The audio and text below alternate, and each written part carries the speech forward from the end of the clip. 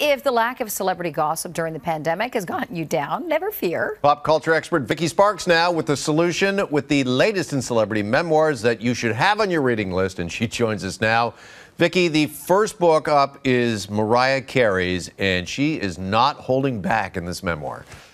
She sure isn't. Even the biggest Mariah Carey fan is going to be surprised at the raw and vulnerable details that she lets go in this memoir. She starts from her early childhood, which was filled with violence and neglect. She chronicles her never-ending drive to succeed in music to the point that she had absolutely no backup plan if it didn't work out. She talks about her tumultuous and violent marriage with Tommy Mottola and shares never-before-heard details from her so-called breakdown in the early 2000s. Mariah's laying it all out there for us to be acquainted with. Now, you get to read about violence perpetrated against her from her older siblings when she was just a child, the horrific racism that she endured as a child of mixed race in a time when that made her incredibly unique, and the incredibly obsessive level that Tommy Mottola went to control every detail of both her personal and professional life. You want to hear about her affair with Derek Jeter? That's in the book. You want to talk about her movie disaster Glitter? She believes Tommy sabotaged it on purpose. Her breakdown in the early 2000s, she thinks her mother and brother were behind it in order to take control of her finances. And if those aren't enough details to make you want to crack open this book, let me share perhaps the biggest bombshell from it. Mariah reveals that there exists somewhere in the world a grunge punk genre Mariah Carey album that has never been released. I have thought of nothing else since learning this fact, and I won't think of anything else until I get to hear it.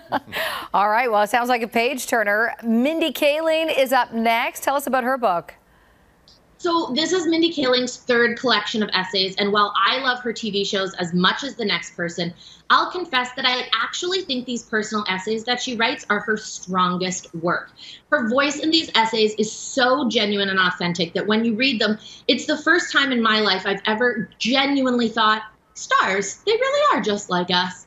So in this collection, she chronicles everything from the intensely personal grief she went through when she discovered that she was pregnant with her first child and came to the realization that her mom, who was an OBGYN doctor and had passed away 8 years prior, would never get to meet her first grandchild, and the incredible baby nurse who came along to pull her from her grief. She also includes a name-dropping essay that reveals that she has a habit of paying for other celebrities' dinner when she happens to spot them in the same restaurant as her. She says it makes her feel like a big shot.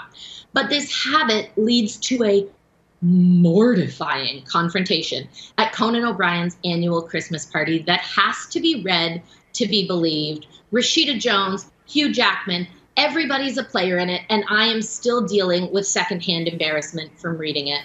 On top of that, she chronicles the ridiculous stopping a robbery while 9 months pregnant with her best friend BJ Novak, to the romantic, which includes her passionate desire for a husband as long as he is Coach Taylor from Friday Night Lights, a feeling that I think we have all shared in at one point or another. What's so great about Mindy's essays is that it feels like you're having a glass of wine on a Friday night with a girlfriend, and this third collection is no different. Okay, and finally, something to look forward to next month. Michael J. Fox is releasing a new book, Vicky. He sure is. So this one doesn't come out until November 17th, but this is his fourth book, and he's trying to be both a realist and an optimist at the same time. Now, obviously, we all know and love Michael J. Fox, and we know about the incredible success he's had both personally and professionally, and we're also quite familiar with some of the challenges he's faced. At this point, it's common knowledge that he was diagnosed with early onset Parkinson's, but I had forgotten that he was only 29 years old when that happened. Now, at 59 years old, he's getting refreshingly honest about the challenges he's facing on a daily basis. This book chronicles dealing with one new spinal cord issue that has him relying on a wheelchair more often than he'd like. From the risky surgery through the months of painful rehabilitation, he doesn't hold anything back while trying to hold on to that happy-go-lucky optimist spirit that he's so well known for. But he admits that as he considers his own mortality. He and Parkinson's have had to come to an agreement.